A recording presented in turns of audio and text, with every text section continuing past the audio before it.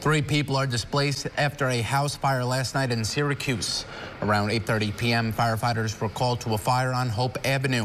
Fire crews arrived on scene and saw a 1.5-story home with heavy smoke coming from the second floor. Firefighters discovered that the fire was burning in the space between the first and second floor. They used tools to bring down the ceiling and were able to contain the blaze in roughly 20 minutes. The home suffered fire, water, and smoke damage. Those displaced by the blaze are being assisted by the American Red Cross. No injuries were reported.